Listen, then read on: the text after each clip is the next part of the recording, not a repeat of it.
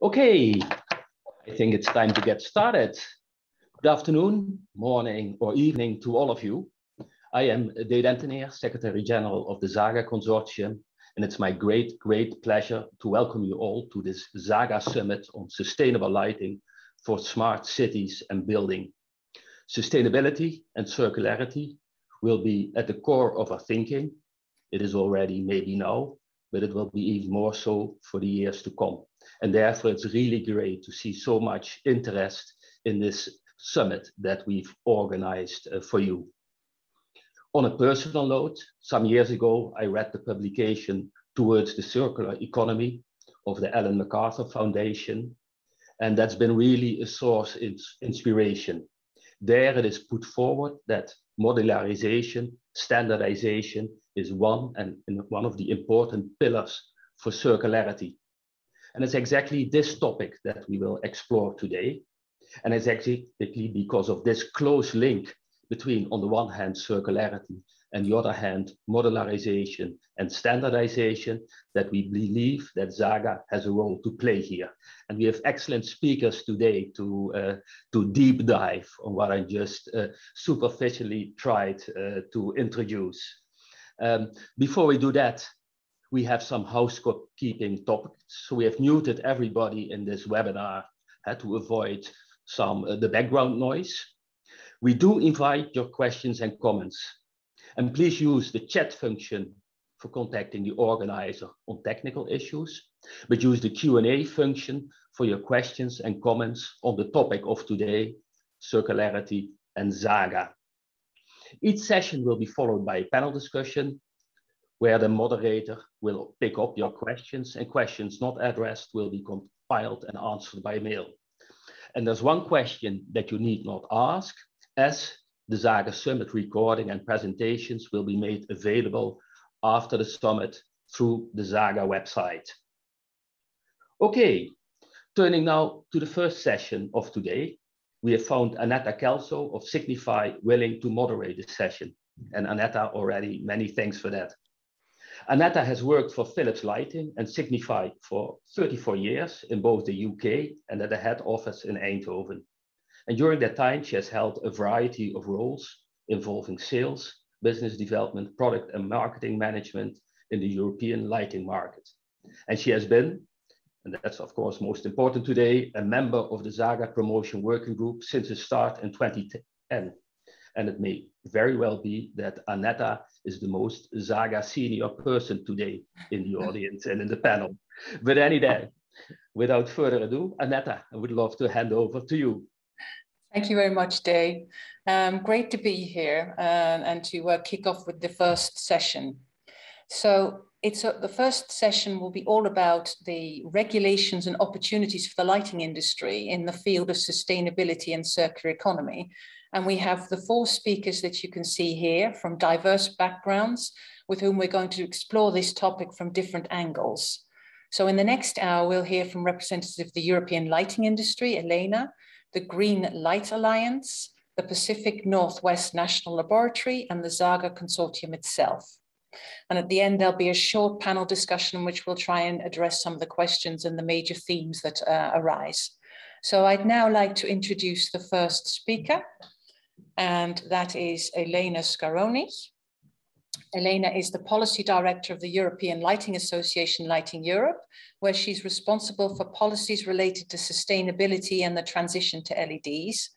Elena has a long track record of working with the European Parliament on policies related to environment, climate and energy. And in her role at Lighting Europe, she has led the advocacy work on behalf of the lighting industry on the latest eco-design regulation for light sources in the legislative debate between the European Commission, the Member States, the European Parliament. So I'm delighted to give the floor to Elena, who's going to give us an overview of the key sustainability policies that are currently being debated in the EU and how they will impact lighting. So over to you, Elena. Good afternoon to all of you. I will now share my screen. Hopefully the audio works as well. Voila, so the topic today is sustainability requirements, upcoming sustainability requirements for the lighting industry. So I will try to give you an overview as exhaustive as possible. First of all, what is Lighting Europe? Lighting Europe is the European association representing the lighting manufacturing industry. We also represent the supply chain, and our members are displayed here in these slides. In this slide, you see also, of course, Signify and, of course, associations and other direct companies. Contents for today, first of all, as I mentioned, we'll try to give an overview of the upcoming sustainability requirements. What are we doing in Lighting Europe in this regard to prepare for that? And then we'll give a short summary of the latest rules that have been approved by the EU institution and are now applicable. So when it comes to the sustainability requirements, first of all, I think you have heard about the EU Green Deal. The EU Green Deal is one of the flagship programs of the European Commission, and a number of initiatives are announced there. Some have been already tabled, some others are expected soon. We would like to talk to you today about one of them in particular, the Sustainable Product Initiative. This is a legislative proposal that is expected at the end of this year. It's expected for adoption by the Commission on the 14th of December. And what it's all about is about, in particular, the review of the Eco-Design Directive. And the Eco-Design Directive, you know, is the framework directive that regulates a number of products, including lighting, and sets a number of minimum requirements, in particular on energy efficiency.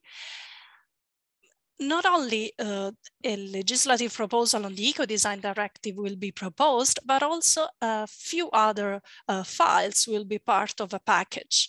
We expect a legislative proposal on consumers' empowerment, so on consumers' rights. We expect also a legislative proposal on how to substantiate green claims.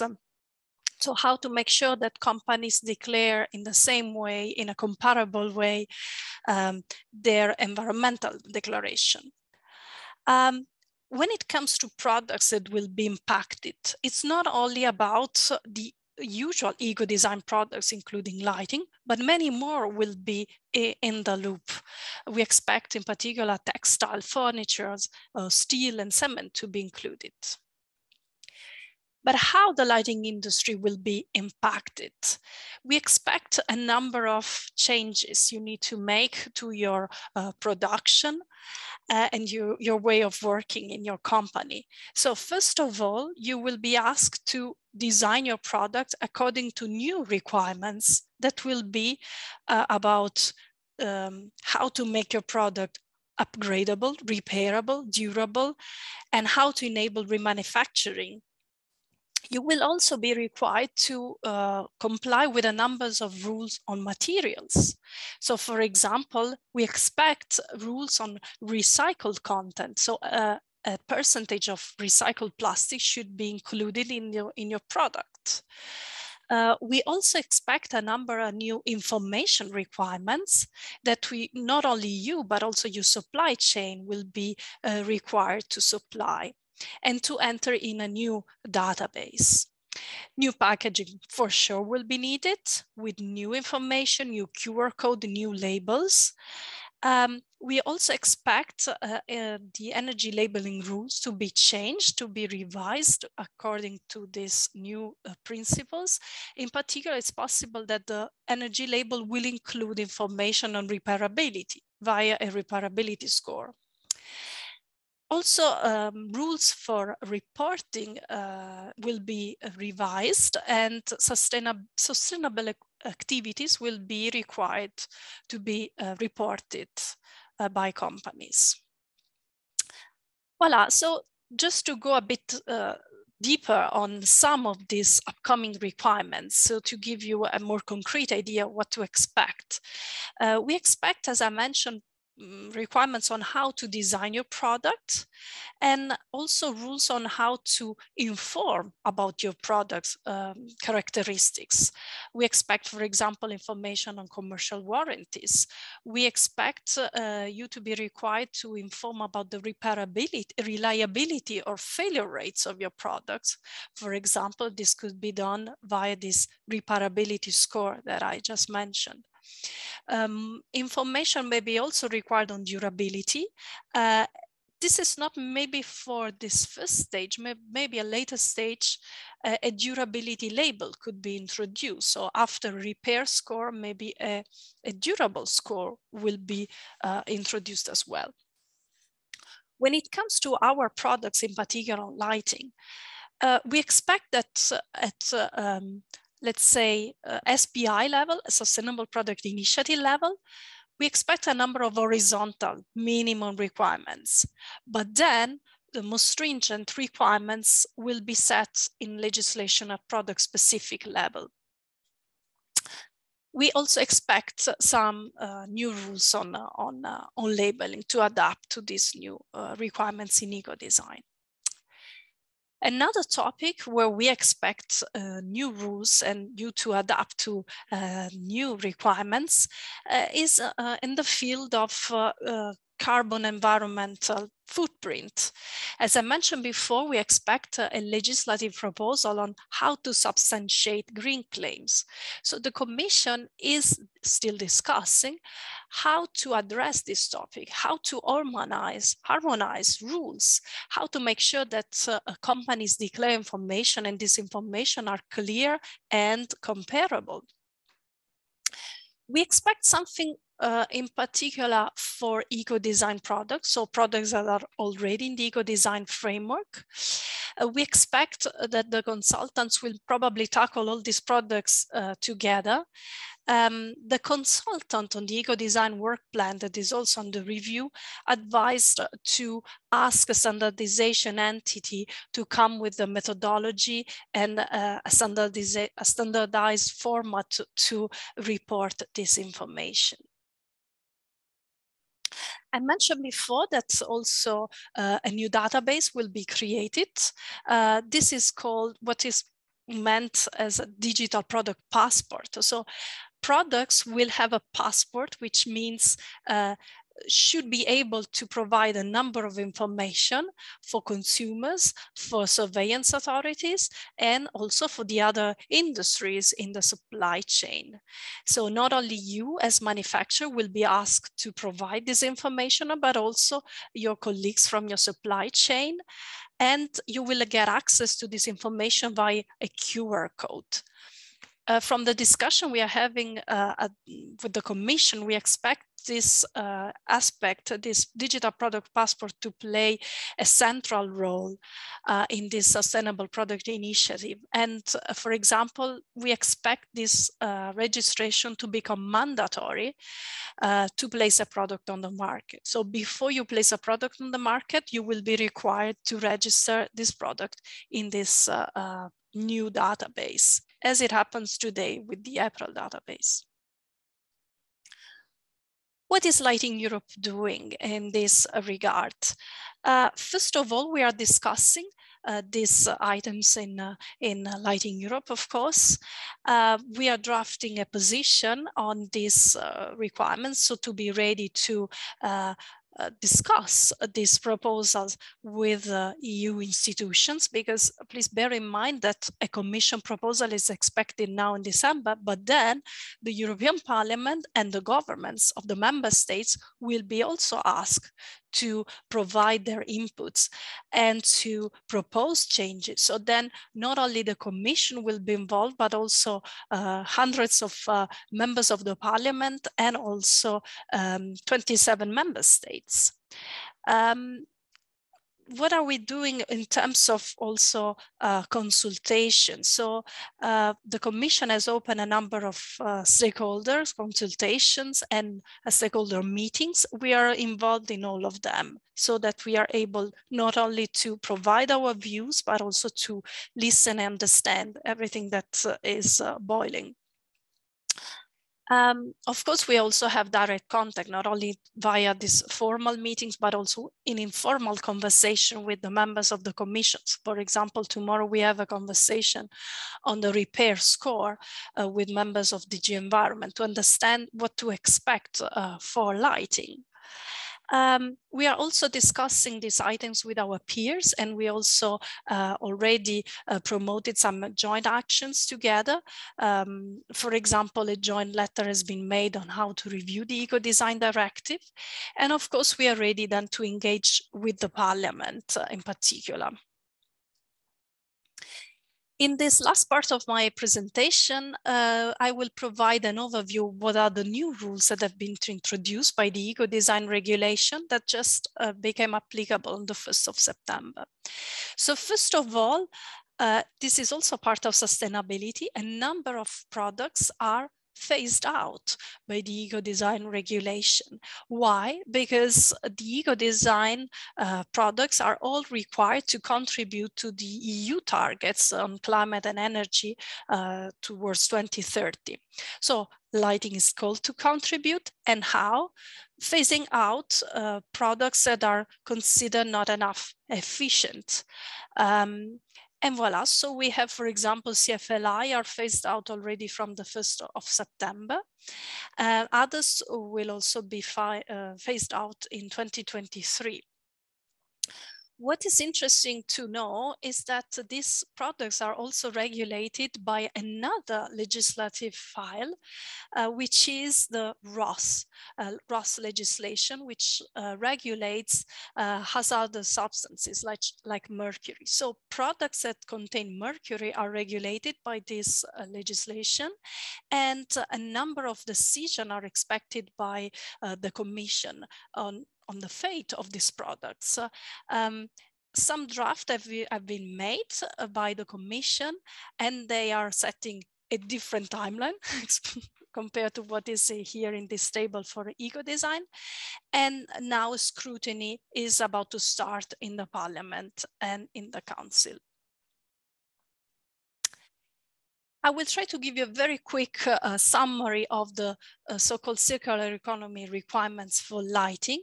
I mean replaceability and removability in particular. So first of all, the eco-design regulation is not addressing luminaires alone and light sources, but all products containing light sources and control gears. And first of all, is setting a replaceability requirement. So all products containing light sources and control gears should enable replaceability of these components. But this requirements is in some way softened by a clause that says that if there is a technical justification why this replaceability is not possible, then this requirement in some way doesn't apply. But so this means that you have to clearly justify and explain why this replaceability is not achievable. In our guidelines, as you know, as you probably know, Lighting Europe has made a number of guidelines to guide the industry on these requirements, particularly on eco-design, labeling, and the April database. We help you implementing these requirements with examples and diagrams. The second most important requirement for light sources and containing products in the eco-design regulation is the one on removability. So containing products should enable removability of the light source and control gear for verification for market surveillance authorities. If this is not possible, then your products, so your luminaire, for example, will be strongly penalized and consider a light source. In this case, all requirements for light source in terms in particular of labeling, but also efficiency requirements will be applied. We have a number also of information requirements that should be displayed on the product. And Lighting Europe has prepared a number of pictograms to help you implementing these rules so that you can easily use and display on your products. In our guidelines, as I mentioned, we also have diagrams to help you, guiding you. What is my product? Is this a containing product? Is this a light source? I need to know. So your diagram can help you. What to expect for the future? As I mentioned, we expect new rules on how to repair a product or information requirements on the repairability, for example. You need to know that some of these rules are already in other legislation for other products in eco-design. So in particular, the refrigerator, dishwasher, and these other products, they have very strong requirements in terms of instruction for repairability, so that need to be provided, or also very short timeline for providing spare parts. So please keep in mind that these requirements can come soon for lighting as well. Not only from the SPI or the eco-design for lighting, but also maybe in a parallel file, another file, this one on empowering consumers in the green transition. Just to conclude our overview on our current guidelines on eco-design, energy labeling, and EPRA. So eco-design, energy labeling, we're already at the 4th edition, just published now at the end of June. And even later, we have published the EPRA database 2nd edition. So these guidelines are available via our website. Thank you. Thank you very much, Elena. That was very informative, very comprehensive, and well done for getting all of that fitted in 15 minutes. I'm sure we're going to come back to a few of these topics in the Q&A. So I'd like to move on and introduce the second speaker to you. The slide. Yeah, Elena, could you maybe stop sharing? Right, then I can share my screen. Good. So in the meantime, I would now like to introduce you to our next speaker, which is Reinhard Lechler. Reinhard has a long and distinguished career in the lighting industry, starting in 1990 with Osram, where he was previously head of development for electronic gear with responsibility for several European design centers. He's currently responsible for Osram's standardization and regulations in the Digital Systems Division and chairman of the technology steering team in the Lighting Association of ZVEI. Now, Reinhard's going to address you today in his capacity as chair of the Zhaga Steering Committee, and he's going to talk to you about how Zhaga addresses sustainability and the circular economy, the concept of circularity lighting, and problems to be addressed and solutions that could possibly be offered by Zhaga. So over to you, Reinhard. Yeah, many thanks, Aneta, for that kind introduction. So I would like to ask Dee to give me the rights to present. You should be able to share your screen, Reinhard. Yes.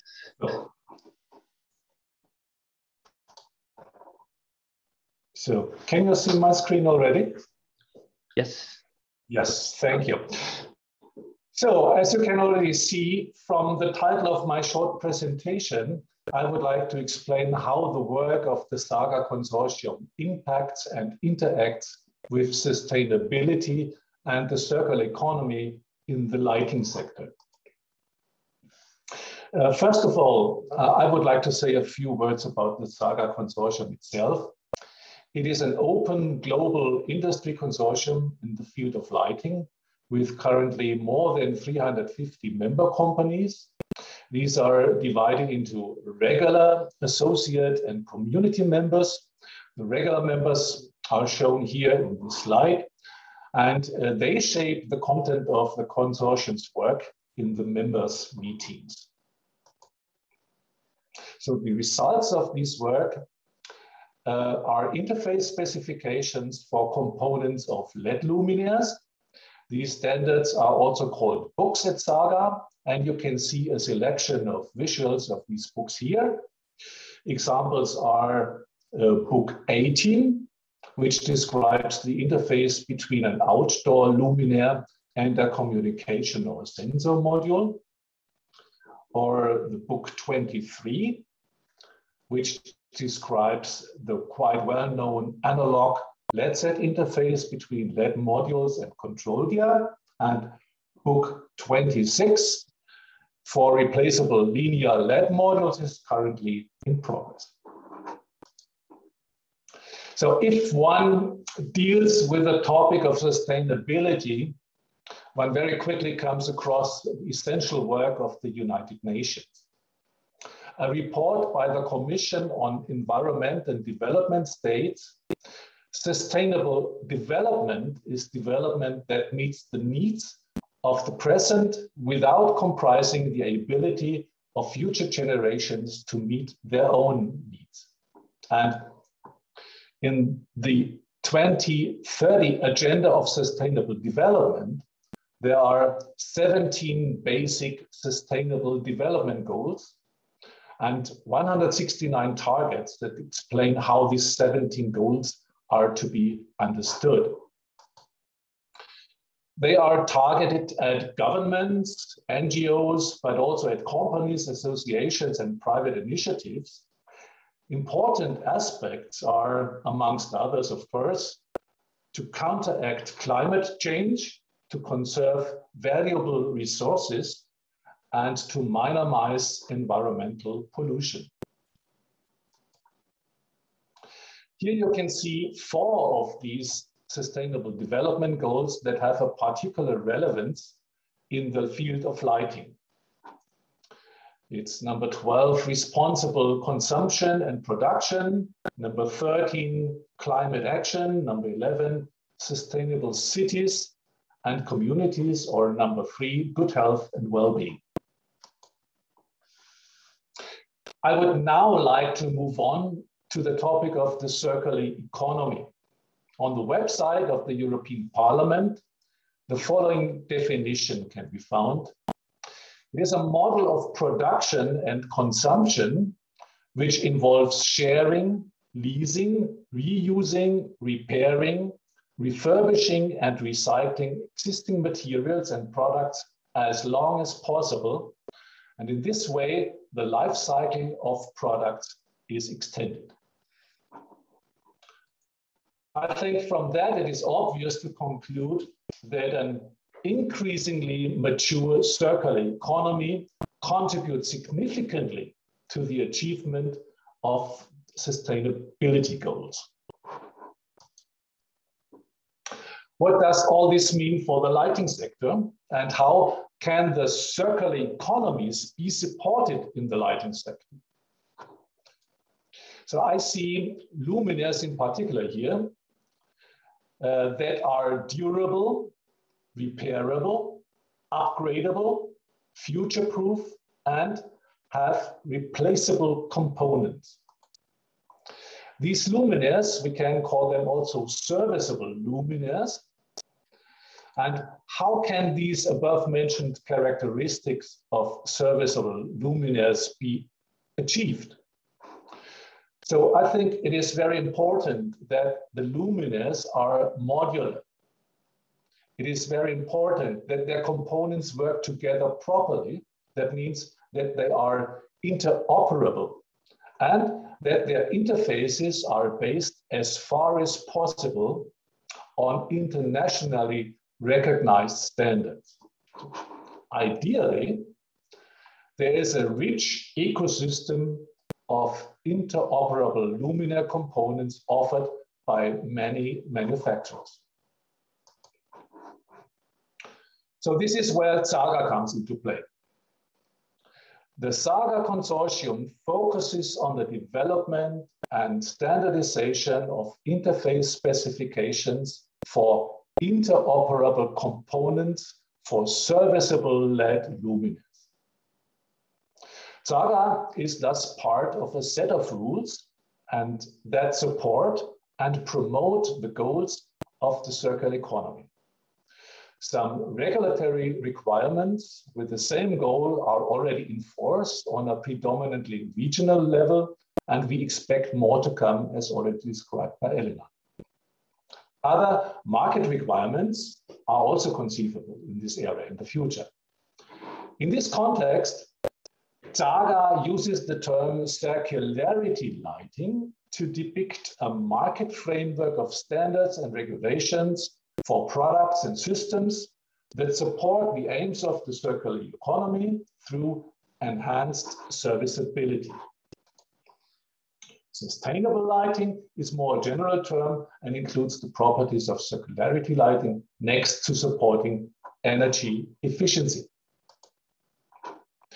In the following, I would like to address a few problem areas where Zhaga specifications offer fundamental solutions.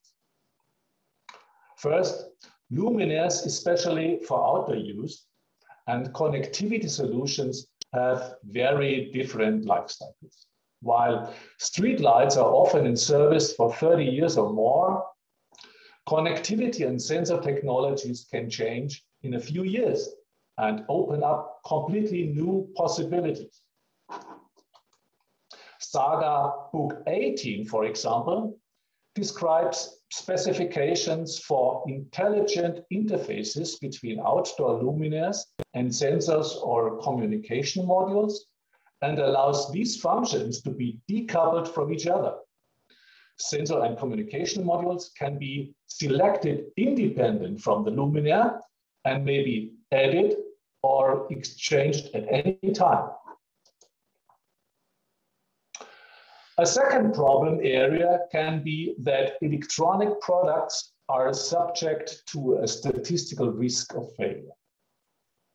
Even high quality and durable control gears, LED modules, or lighting control devices can fail at some point of time. For outdoor luminaires in particular, it makes sense to be able to replace defective electronic components, not only in terms of material efficiency, but also from an economic perspective. The Zhaga books 24 and 25, for example, enable contactless programming of replaced control gears using uniform NFC readers, even on-site. Furthermore, the replacement of defective LED modules is supported by the specifications of books 21 and 26, which also play a role in the following problem. There are many situations in which it may be desired to adapt or upgrade the product properties. For example, a different color temperature may be desirable due to a changed use, or the efficiency of a new and more modern LED module may already be so much higher than that of the older and used one that a replacement is worthwhile from an economic and ecological point of view. The ecosystem created by Zhaga books 21 and 26 allows the selection of modules with desired characteristics. For example, the efficiency or the color temperature or the CRI or others. Now I come to a conclusion. Sustainable lighting systems are energy efficient, durable, can be repaired, adapted, and upgraded, and do not contain any harmful substances. A modular approach based on standardized component interfaces makes luminaires serviceable and creates the conditions for an efficient circular economy in the lighting industry. Circularity lighting refers to a market framework with products and systems that support the aims of the circular economy through enhanced serviceability. The Zhaga consortium focuses on the development and standardization of interface specifications for interoperable components for serviceable LED luminaires. Zhaga also offers a certification program. This results in a rich ecosystem of luminaires and components which work together across the manufacturer base. With that, luminaires become serviceable, repairable, upgradable, future-proof, and sustainable.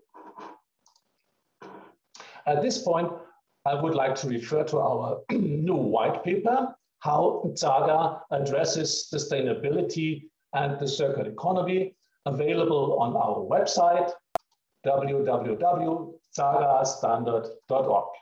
Many thanks for your interest, and I pass back to our moderator, Aneta. Thanks very much for that, Reinhard. I think that you've characterized very well what one of the strands that the Zhaga Consortium is working on at the moment with sustainability and circularity lighting.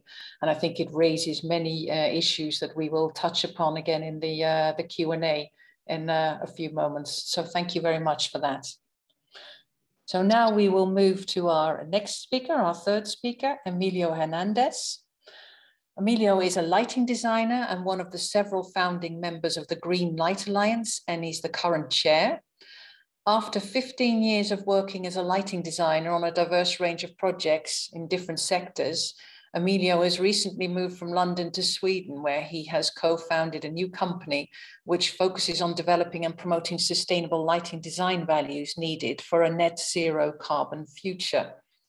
So Emilio is going to talk about his vision for sustainable lighting design, and will touch on some of the opportunities for smart luminaires and lighting design to evolve and adapt together with circular economy principles in mind, as well as highlighting some of the different legislation and metrics on the circularity of a design that are being explored in our industry at the moment. So the floor is yours for the next 15 minutes, Emilio. Thank you very much, Aneta. I'm just going to share my screen.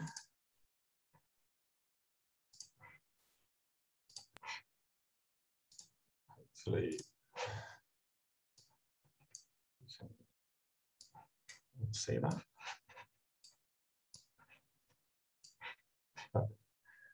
Thanks for the introduction. As Aneta mentioned, the Green Light Alliance its role really is to help everyone understand their role in the circular economy and promoting it within lighting. We're trying to encourage designers to think of buildings perhaps as material stores, as well as changing their approach to more minimalist design. And we're also helping suppliers of lighting to be circular ready, as we like to say it, through perhaps sharing good circular economy practices and examples. There's a lot to cover today in a short space of time, so it's not going to be comprehensive, but we're looking at opportunities, as Annette mentioned, smart technology and the transition over to circular economy. And whilst I'm not an expert in smart technology, particularly, I think I've got a good litmus for the appetite of this in the industry through the conversations we had in the Green Light Alliance.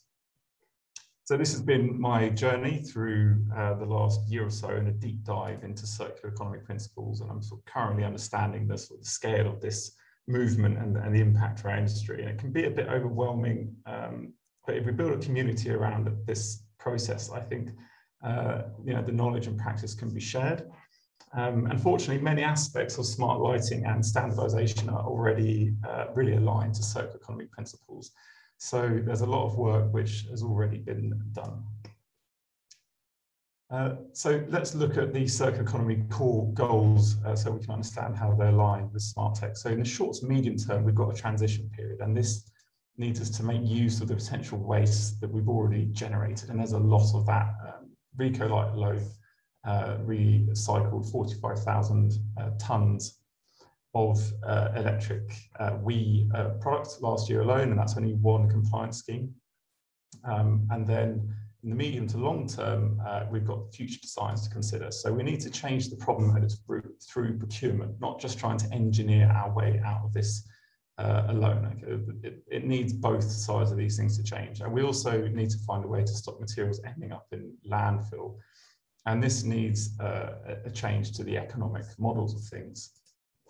So how can smart cities and buildings help be part of this? Well, smart tech has a huge role to play in communicating product information, fixture health, and retaining value in the product, which ultimately is what circular economy is about, is keeping that value chain as high as possible. It also presents opportunities for a culture change in the design, not just efficiency and waste reduction. We'll touch on that a little bit later on. A luminaire can only be as smart as the lighting project, so there's no such thing really, in my view, or as a sustainable product without it being part of a wider sustainable scheme. And I think importantly as well, open protocol, as Reinhard mentioned, these are long-term solutions. You know, to go circular is a 20+ year plan, and it's going to necessitate long-term adaptable systems. And that's probably going to, you know, through the conversations we've had, it's going to favour adaptable systems.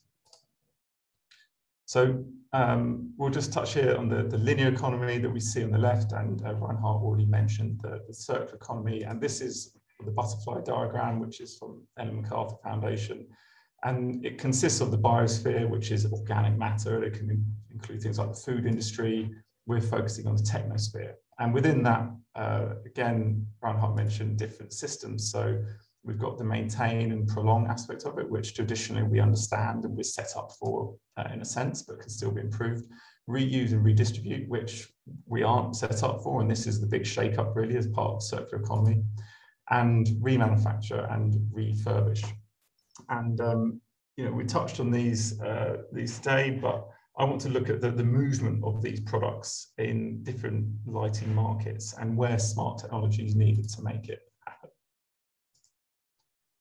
So looking at maintain and prolong, this lends itself to owner-operators such as Transport for London, perhaps schools, hospitals, churches, and they might traditionally have on-site maintenance teams, facilities management.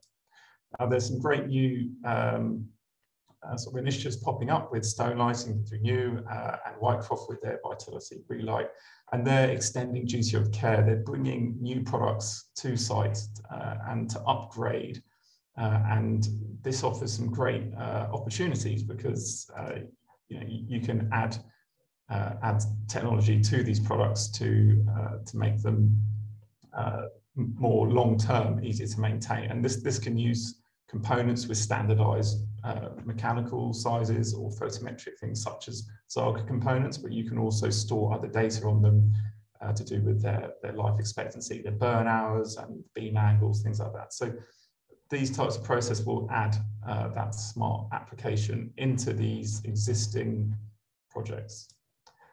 Again, in the short and medium term, reuse and redistribute is a model where smart technology can help. So this lends itself to flexible spaces. So it could be a co-working space, it could be a large dynamic portfolio, like a retail portfolio. And previously I've worked in a company at Nolte where we worked with Selfridges, and they had chandeliers which they used in London, which they then refurbished and sent up to Manchester when they were having a fit out there. And that type of process requires a responsible owner. It also needs a design input. It needs a scheme to use products that are designed to be demountable in some way. And all the better if there are ways such as task lights or track lights where there's limited expertise required to install these. Smart techs can help with these with things like asset tracking, wireless addressability, which might help with commissioning of spaces if you're moving office or moving products from one location to another. And again, they can store important criteria on that asset, and it helps with your maintenance and procurement for that space. Of course, there's logistics to be considered, and a lot of the circular economy is about logistics. There's cost in packaging and movement of the product, but we need to consider offsetting that against the value that you retain by having a bit of flexibility in these products. And you know, that capex, that initial capex, you make a saving against new installations and new equipment. So perhaps a model for slightly more long-term application is remanufacture, and we need to stop the products that we build now will try and be geared up for remanufacture. Now, if we look at this sort of splits into two types, but you might have a shorter life scheme that involves a variety of manufacturers. Now, this could be a hospitality, restaurant, it could be a high-end retail where there's a lot going on in the space. It could be a short lease office. And what this needs in order to work in terms of circular economy is a responsible client or responsible contractor if you're changing what's going on in that space. So again, if we're building products now and bearing this in mind, and Elena mentioned the digital product passport, that could include key information about that product's performance that helps the contractor determine the remaining or residual value in that product. That can then be reappropriated to a manufacturer. Now there's the Regen Initiative and Egg-Lytic, who have launched some remanufacture initiatives recently. And I think we're going to see a lot more approved third parties that are going to take on responsibility for this type of remanufacture of products. Ricolite are also launching a scheme called New Lights for Old later this or next week, I believe. And that might involve manufacturers who have got old stock that hasn't been sold, they need space, and they will find a third party that will be able to bring that up to code or find a buyer or user for it. Now, again, the benefit of smart tech here is you might have the known burn time in a product that's already been used. Standardization is going to be key, so that, as Reinhard mentioned, that products can be upgraded and maintained. And importantly, with smart tech, you could create a pipeline of potential products that might be coming your way through future strip outs. Anything that can't be reused or recycled, the material passport that, or digital passport could include red list materials or any information on responsibly sourced materials in that product that again retain some of that residual value and mean that it's a green product that can go into a different pile for reuse or recycling. Importantly, when these products go back to market, you're, as a manufacturer, potentially accessing a different market, a bit more diversity. You can still perhaps get commission on these types of products. It's a lower investment from the manufacturer, and products could be refurbished, so they have some remaining life with an extended warranty, or they could be remanufactured and as new. Slight variant on this model is the type 2 remanufacture is perhaps large schemes that come from a single manufacturer. Now, this relies on the manufacturer itself to be responsible. An example might be a large industrial fit out, contracts with local authorities, or an office fit out. So again, the premise here is the same, that the products are supplied with the digital passport, which has key information on the product. It could also have information on embodied carbon or greenhouse gas emissions through things called EPDs, or energy product declarations. Again, manufacturers are offering take-back schemes from their old ranges, and they're not, they're not taking necessarily all of these back from everything, but they've launched initiatives to offer clients the ability to remanufacture their products if they wish. And it's great to see these products, or these initiatives already taking place. Now, remanufacture is a tricky process, and I know that Trilux have tried it and said that it's a non-uniform process. It's quite difficult to do, but the cost of remanufacture can be offset against virgin material. It's going to be driven by incentives and standards, as Elena mentioned, and there's informational value in old products, which you can't underestimate. How you can maybe re-engineer your product to use less material if you get it back from the market and you see where it's been used and abused and where it's stood up to the test. This is the easiest route for specifiers. It's the lowest risk to the client, but there's a high involvement from the manufacturer needed. And it may lend itself to different scales of manufacturers. And again, the material passport could contain information on red list materials or responsibly sourced and verified material chains. So we've looked at the product's journey throughout the market, but just to loop back onto how smart tech can also help change the culture. There needs to be a link from smart technology back to the designers and the manufacturers, which isn't happening at the moment as we'd like, and this is why we'd like to raise the profile today. Information on burn hours and failures is very helpful from smart tech, but there's also information perhaps on were there fewer sick days from the circadian lighting system that you installed in an office. Has there been more or less foot traffic through a particular street or shopping centre? Also an increased perception of safety. What are the usage patterns, real-time energy and maintenance savings? All of these, as well as perhaps an insight into some products that might be available in the future from a planned strip out, can go into a design from designers who are willing to kind of seek out these criteria and seek out secondary life products. As designers, we need to probe the client and their commitment on circular economy. We need to ourselves reduce there's an aesthetic compromise to reduce the waste and to reduce perhaps the quantity of product we use, as well as working with our supply chain. We need to look at what's being inherited on a material. If it's a fit out of a Cat A building where there's some perfectly good lighting in there, would we consider adopting our design to include that? And we need to think about including things like future upgradability in our specifications to capture this detail. It's really important because we can talk about it, but if it's not written in our specification, then it can be value engineered out. And we need to determine a plan for these products at the end of their life cycle. So that's the conversation with the client, and it's about changing the brief. So briefs need to and will become more sustainably focused. And the scheme's lifetime, we perhaps on those last 4 models that we looked at, we can try and understand the best circular principles for that particular client and that project. So lastly, I'd just like to look at tipping the balance really. So there's a lot of points here on the left which we've come across as considerations for a move over to circular economy, and one is that operational energy for lighting is by far and away the most important or heaviest use of carbon within the lifetime of the product. Standards currently encourage new technology because this in-use factor is the largest emission factor, and newer products are more efficient. But the grid mix is changing and it's becoming decarbonised, and at that point then manufacture and waste material will be a bigger part of it. We also have a cultural issue of the commodity attitude. It's a learned behaviour about the lack of actual value in resource and materials. But a study published by the Visual Capitalist suggests that copper is going to be too energy intensive to extract by 2050. And so as I mentioned about seeing buildings as material stores, we'll be able to track where these materials are.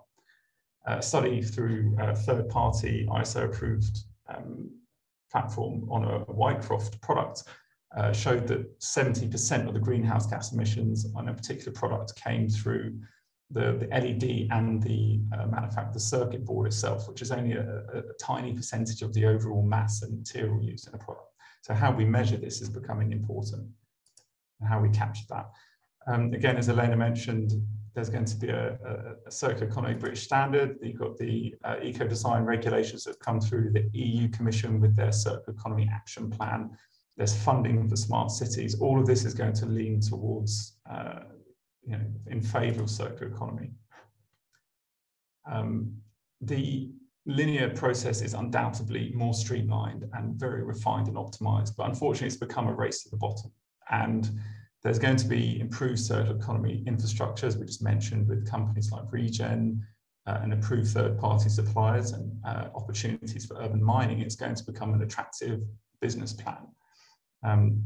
Local supply chain also gives better environmental oversight. And lastly, one of the complaints is a lack of knowledge. How do we design for circularity?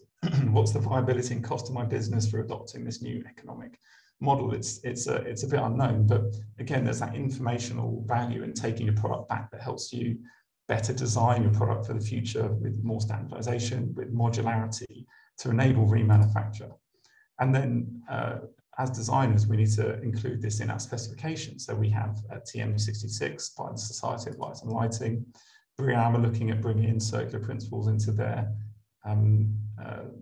standards, and then opportunities like Cradle to Cradle, where it's a very in-depth deep dive into the greenhouse gases and embodied carbon in a particular product, will become in more demand. And through some of the discussions that we've been having, these EPDs or product declarations are going to be needed to tender certain projects and become a ticket to play. So thanks a lot for your time. I've sort of rattled through that. But please feel free to get in touch and have a look at the Green Light Alliance. And we look forward to hearing from you. Thanks very much, Emilio. You've painted a picture of the future, which is astounding to many, I guess. An awful lot to consider and unravel in your presentations. And I look forward to having the panel discussion. I hope we can make some time for it. Thank you very much. Welcome. We will now move on to our final presenter in this session, and the only one not from Europe. This is Michael Meyer, who is a researcher at the Pacific Northwest National Laboratory, which is one of the US Department of Energy's national laboratories, where he's worked for 14 years on a wide range of lighting projects, including building energy codes, federal appliance standards, commercial building integration, and advanced SSL. And previously, he has worked as an architectural lighting designer in New York. He has a master's from Rensselaer Polytechnic Institute and a BA in theater from Arizona State University. Now, Michael's presentation is going to give us an overview of multiple voluntary programs running in North America by the US Department of Energy and the National Electrical Manufacturers Association, NEMA, which are related or similar to Zhaga Book 20. So looking forward to it. Over to you, Michael. Thank you very much. And thank you for allowing me to intrude on your day. This has been a great presentation so far. And my focus really is on kind of some North American efforts related to voluntary programs that are either based or very similar to Zhaga Book 20. I do think it's important, as we've been talking about circular economy and sustainability, of moving into this standardization of just the small widget parts to allow for flexibility and interoperability. At least too often in the North American market, many manufacturers try to differentiate and use that as their leverage. And as a downside, you can't replace products or even components very easily if a manufacturer goes out of business, or if there's a change in technology very easily, and it ends up having to change, in some cases in the US market a lot, they have to replace the entire luminaire. And so I think it's really important that we start looking on these small standardization efforts that seem small at the real mechanical level, but can have a greater role. So I'll be touching base on, as mentioned earlier, 2 US Department of Energy related efforts, and then one that's somewhat related, but very similar to the Zhaga program that is occurring by the National Electrical Manufacturers Association. And as mentioned, I am across the pond, and all of this is focused on really North American efforts. So the first thing I want to mention is something known as L-Prize. This was actually something that was briefly presented by the Zhaga Consortium earlier this summer as well. They were very nice to host a webinar related to this, so I just want to mention it again. The idea here is the US Congress incentivized, is really many years ago, the next generation lighting competition, and the idea is that there's a financial prize for a manufacturer or practitioners that develop the kind of a very far cutting edge technology. And there's a couple of phases. This is similar to if you're following US policies or other things. The L Prize had a standardized lamp or light bulb back in around 2010. That was a competition as well. And there was, again, a monetary prize really trying to get manufacturers and technologists to really reach as far as possible in terms of how innovative they can get. So as I mentioned, it's in 3 phases. Currently, we're in phase 1, which is concepts. Then we'll be moving into phase 2 for actual prototypes. And then finally, we'd like to see actual products installed and validated. Why it matters related to this presentation, this overall conference here is you can see these are the major consistent technical requirements for L-Prize. In the US, and I think probably in Europe, we're all kind of getting used to and very comfortable with high efficacy products. This does try to push a little further on that. But this also looks at some of these other aspects, such as quality of light. But you also see that product lifecycle plays a large role. And in this catalog of characteristics, a check mark is a requirement, and a box indicates that they can get additional points. So again, designed for disassembly, circular economy, they have incentivized criteria for that for this next generation fixture. We don't want to incentivize a cutting edge that then just replicates some of the problems we've had on the manufacturing and disassembly side. The other thing that they're offering incentivized points for is this sensor ready and upgradable category. And that's shown in the yellow highlighting. And I blew it up so you can read the points. Here, they're trying to focus on this D4i driver, which is somewhat Dali or Zhaga adjacent, but that's something that North American also has an equivalent known as ANSI C137. So we're really focusing on that standardized driver, communication and data protocol, but then also they can get 1 point for luminaires that use the Zhaga Book 20. So again, the idea here is there's a financial incentive for manufacturers that really developed a cutting edge forward-looking fixture, but we don't want to leave out these small components, such as how the sensors actually fit in the luminaire and how the day is exchanged. So that's one program that's going on right now, and we'll go through roughly 2024. The other thing that I want to mention is this voluntary program that we're about to announce in the near future. The image on the left is kind of representative, again, of most of the North American market, that you can get any kind of configuration of sensor. They often come in rectangular, circular, or kind of some oblong shapes. The challenge is each one is a different size, and that's the problem.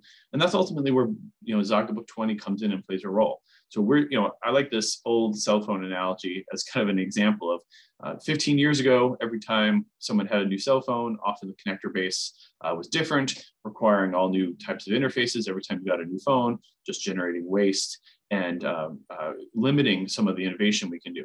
And that's where we need to get to in lighting. We moved away from that in the mobile phone market. We need to move that forward that, as well as we actually had the same problem in computers and PCs. We really standardized on that in the USB technology and similarly. So there's a history in consumer electronics of standardizing on the same electrical and mechanical interfaces, which allows for innovation. And that's ultimately what we're trying to do with this, what we're calling the IoT Upgradable Lighting Challenge. When announced, the idea here is to really make controls and sensors more accessible to a broader set of users. So the idea is really trying to focus at that widget level and to really get manufacturers to lean into how hard would it be to them adopt a Zhaga Book 20 type of interface in a standard fixture. In the US, we've also asked for a slight, a reasonable price increase, and understanding that it is a slight deviation. So this is kind of how the challenge approach works. We put it out there, and ideally manufacturers respond, and it's a market pull opportunity to demonstrate that there is interest on it by end users, and therefore manufacturers respond. Along the way, as we were developing this performance program and voluntary program, we looked at both Zhaga Book 20 and then this NEMA document, which is actually in the very final stages. They just actually emailed me today. So this is just abbreviated as LSD. This is one of their documents. So they have a similar kind of concept of a standardized interface for control developments. Many of theirs overlap with the Zhaga shape. This was developed by NEMA manufacturers. So again, that's a North American focus. It does include some out-of-scope analog sensors, so it has more categories than the Zhaga Book 20. And one concern could be that too many or proprietary shape and size sensors may affect future upgradability. So that's always a concern as you get to too many shapes and sizes. For the challenge that we are going to be announcing relatively soon, we surveyed 20 North American manufacturers and actually reviewed over 60 sensors. And some of the data that we acquired in the process, we actually supplied both to the Zhaga Consortium and NEMA to help them inform their documentation, which we'll talk about in a second. Ultimately, this IoT challenge is going to focus on the 4 Zhaga shapes and then 1 NEMA shape. This is really more for your high bay fixture. It's something the Zhaga Book 20 doesn't have right now, but what happens if you have a sensor that actually needs to be outside the luminaire, but still needs to have a standardized interface? And that's one that the NEMA category does. Again, the end goal here is really encouraging standardization and reducing upgradable uncertainty. And that ultimately benefits the entire process and sustainability by not having to change every time you change manufacturers, or worse, even technology. So you're all familiar, I hope, but if not, I'll just touch base on it. Zhaga Book 20, it standardizes on the physical and electrical interfaces, and that's going to be a detail that I'm going to come back to in a second, the electrical and physical. And then there's the shapes and sizes. So and then ultimately it has to work with the D4i driver as well. So that's a kind of the standardized Zhaga Book 20. So this is the NEMA version, which again is similar but slightly different. They're standardizing the physical connection. They have roughly 10 to 12 sensor type options. 4 of them directly overlap with the Zhaga standard. Where they significantly differ was there was a little pushback on a standardized plug connector. So while Zhaga Book 20 specified that, and we ultimately think that's a good idea, because even though it's 2 wires, that's still a chance for error or confusion. So having that standardized wire interconnection, again, makes things easier and just it allows for upgradability. Also, the NEMA document really doesn't address the D4I driver issues yet, or benefits, actually, I should say. So this is where they are. And as I mentioned, this document is being developed and finalized, from what I was told, by NEMA quite literally today. And so this should be available publicly, at least in the North American market, very soon. One of the things that was interesting in the process as we interview or analyze all the sensors is we compiled lists of 60 North American manufacturers. Many of them also have European counterparts or subsidiaries or even parent companies. We looked at 66 sensors across these North American manufacturers, only focusing on ones that would go in the luminaire, that were low voltage, or a dolly connection. And what was interesting is that when we looked at and held the specifications for the tolerances for the areas and the set-asides and the keep-outs for both NEMA and the Zhaga document, we found that in the NEMA document, about 50% of the sensors we found were compliant, which makes sense because NEMA is North American focused and Zhaga is more international. What was the challenging thing, and you can see this over in the right-hand image, is this known as the external keep-out. So the Zhaga standard, as well as the NEMA one, had a limit on how large the sensor could be outside the luminaire. And ultimately, that has really a limited negative impact on how the sensor performs. It can cause some line of sight issues or some other parameters, but ultimately, that external keep out was actually limiting a number of sensors from complying with either the NEMA document or the Zhaga document. Even though some of their own manufacturers were helping writing this document, some of their sensors weren't even meeting their requirements. If you exclude this keep out, and sometimes we're talking about just a few millimeters difference, you can see that a majority of the sensors in North America meet both the NEMA document and the Zhaga standard. So this is a kind of a thing that we supplied to both Zhaga Consortium as well as NEMA, showing that this one small thing was actually holding up a lot of sensors from complying. And from a technical point of view, it had limited impact on its importance. So this is the type of information that we do as a national lab that we were sharing, and we actually think it'll help inform and improve both of the specifications. The other thing that we're focusing on, and this is a little outside the Zhaga, but it's very co-related, is that we're trying to hopefully get the North American market away from the 0 to 10 driver. I know in Europe that's less of an issue, but we have a legacy problem with that technology in the US. So we're requiring this D4I driver as a requirement. Again, the benefits there are just numerous. The previous presentation alone showed some of the examples of some of the data that you're going to need. And that's can come directly from the D4I drivers. So this is some of the things that we're trying to voluntarily get manufacturers and end users to pull the market there to the smarter digital drivers.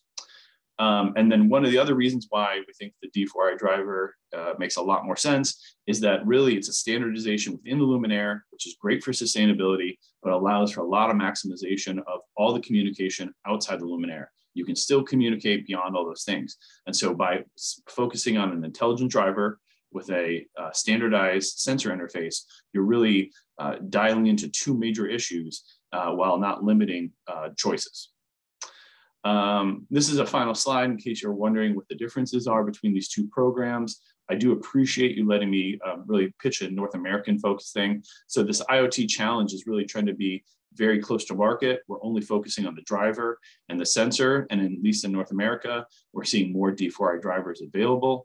It's meant to only be really kind of go for 1 year and pull that market quickly, whereas the L Prize is really reaching for the future. It's looking for a number of performance aspects, but also circular economy and sustainability, as well as some other equity issues. And so it's a much bigger, farther, harder reach. So it's a kind of a comparison of a couple of different voluntary programs that are currently in North America. This is my contact information. Would love to follow up and any questions, or if you have information you could share that I missed.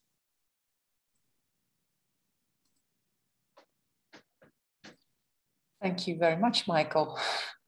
I can see that you were racing through that to get to the time, the slots. But now we're going to start with the Q&A and the panel discussion. I'd like to invite the 4 speakers back again.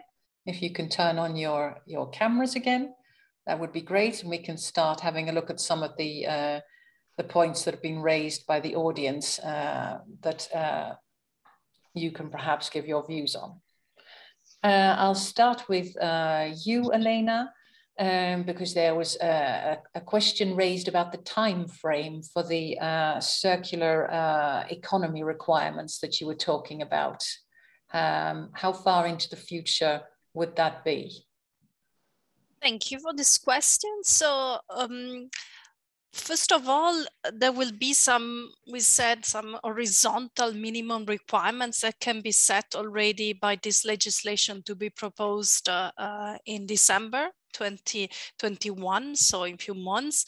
So there you have to calculate 18 months more or less of legislative debate with the Parliament and Council, and then at least 12 months for having the first requirements applicable. So I would say not before half 2024 for these requirements set, let's say, at the horizontal level. We expect then, of course, the review of the eco-design regulation for light sources, and there will be very specific requirements for lighting. This has another timeline, so we expect a legislative proposal to be tabled by the Commission at the end of 2024. And so, again, 1.5 years debate. So process is a bit different, but still there is a debate with member states authorities, and then another year to see the first requirements applicable. So not before, let's say, 2026. Wow, okay, thank you. Does that kind of tie in, Emilia, with the vision that you've been sketching of how the whole market is going to change in the coming years, 2024, 2026? When do you think, how would you position your thoughts in that timeline? Yeah, it's an incremental process, isn't it? I think, you know, total circularity is going to be a very hard thing to measure even when we reach it. But there's these incentives to kind of have projects meet the criteria before it becomes legislation. If you look back, there's examples of lots of clients, you know, the right kind of client and conscientious developers doing that already, where, you know, they build projects to a certain specification before it becomes legislation. So, I mean, I would love it if we could make a dent in that time frame, and have some great examples and case studies to show. Yeah. The picture that you described in your presentation, when I think back 10 years to the lighting industry and how traditional and conservative everybody is, and how it was a huge shock to lighting designers in particular that we were moving away from well-known trusted technology of incandescent and fluorescent to LEDs, and that was already a huge step. How do you think they're going to react to or adapt to the vision that you present, which is really changing an awful lot more? I think it's a very adaptive industry. I think that it's moved away from being a few core key players, and that the more agile businesses are, thanks to, I suppose, to standardization within the LED industry, are able to build products and present their range at the same, you know, to the same type of clients that previously was only available to you know, really big suppliers. I think it's a question of adapt or fail, but I don't think it's the same, you know, from what I showed with those different options. It's not the same model for every manufacturer or for every project. And as designers and clients and developers and manufacturers, we need to understand which one fits best. Yeah.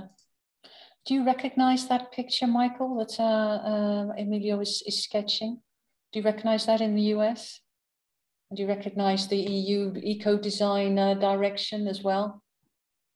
Well, I was first smiling at yours of, I leaned more towards you, Annetta, of, I think it's a little slower moving industry, steeped in a little tradition technology. So I thought your comments they're good.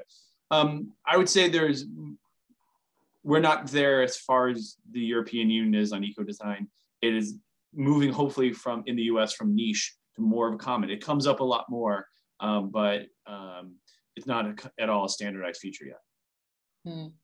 Yeah. So not quite on the same page yet. Okay. We have some questions from the audience here. So, for instance, this one would be to Elena. Is the new legislation applicable to LED lights made in Europe? If so, what about imports from outside of Europe? Yes, so I try to answer in the chat session. So these regulations are applicable to all light sources and separate control gears that are placed on the EU market and that, of course, are in the scope of this regulation. So this makes that all products that are placed on the EU market, imported or manufactured in the EU, are on an equal foot. So they have to comply the same rules. Would that be the same for online sales, online platforms?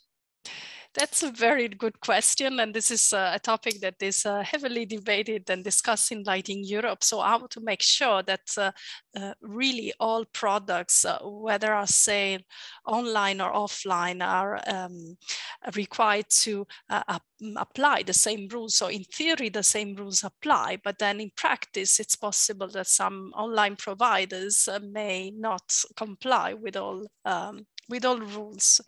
So that's a very interesting discussion that we are having at Lighting Europe, how to make sure that all products fulfill the same rules. Okay. We have another question here from the audience on the relabeling of products is a tremendous effort. Is there a discussion about alternatives such as using certification marks on products that might make it easier? I have to admit, I was a bit smiling about this question because the direction of the EU institutions is exactly the opposite. So not to abandon labels, but to make them play a more important role, more and more. So they are discussing, as I mentioned before, a reparability score that could be integrated into the current energy label, or instead be placed separately on the product. So then you would have two labels, one on energy label, if applicable, and one on reparability.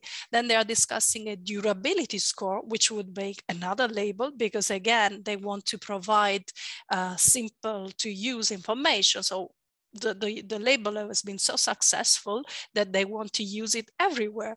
So instead of moving away, you will see more and more labels instead picking up in regulations at EU level. Okay, thanks. A question to everybody in the panel can feel free to chip in here. It's one that is particularly pertinent when you start to talk about replaceable, upgradable, serviceable luminaires. And that is about what is the manufacturer's extended warranty worth in this case? You place a project with certain type of luminaires in it and with a warranty maybe attached to it.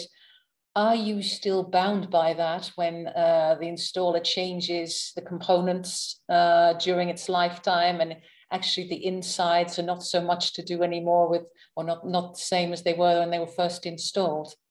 Who'd like to give a view on that? I think it depends on the concept and who does this service on the luminaire. For example, if the luminaire supplier himself does the repair or the upgrade, I think it's quite easy. It could be also a qualified contractor doing this, which is in contact with the supplier. But of course, if the repair or the upgrade could be done by anybody, so this would imply additional questions. So there have been some rules to be taken here. Anybody else have a view on that? I can maybe pick up on this point. So rules on this responsibility are currently explained in the Blue Guide, which are guidelines that have been published by the EU Commission to help exactly on how to deal with all these questions and problems, who is responsible for what, when placing a product on the market and the CE marking obligations. I would like to say that all these rules are being in some way rediscussed by this new initiative. So in the Sustainable Product Initiative, we see that clearly they would like to address the issue of warranty and also responsibility of repairers. So who can be authorized to repair products, who can have access to this information. So there's a number of different aspects that for sure will be in some way at least revised in this review, in particular with this also consumers empowerment legislative proposal. This may set new rules exactly on the so-called right to repair that has been also mentioned before by Emilio. Okay, thank you, Elena. Michael, there was a question from the audience about what your view would be on closer cooperation between NEMA and Zhaga on the sensor nodes. Do you have a view on that? Yes, I do. I didn't have anything to add on the last question. I thought it was a great question though about the warranty. So I'm glad someone asked it. I learned a lot. I would say the NEMA and Zhaga, and someone actually responded and I would agree with that in the chat. There was a fair amount of overlap. There's definitely European cross communication, both between Zhaga and NEMA, then also the manufacturers. Where they're not aligned, I think, is somewhat the base of who constitutes NEMA versus the membership of the Zhaga consortium. Some manufacturers said, well, this is our shape, and they couldn't come up with a catch-all to make sure it could fit. So the NEMA differs at least by one. There's two different shapes that are very unique, and that's why there's more categories. The other one, and I don't remember the whole rationale, it was a similar Zhaga shape, just different tolerances for a smaller size, I believe. So I would say, I don't have the exact numbers in front of me, but if I had to guess, I'd say there's about a 60 to 70% overlap between the two of them. And really the two differences with the NEMA one are, one, this external sensor, which Zhaga doesn't address, at least Book 20 doesn't address. And it's really more just if you're bringing in a sensor from the outside, how you do it. And then the other one is this unique shape. So I think there's actually a lot of complementary work been done.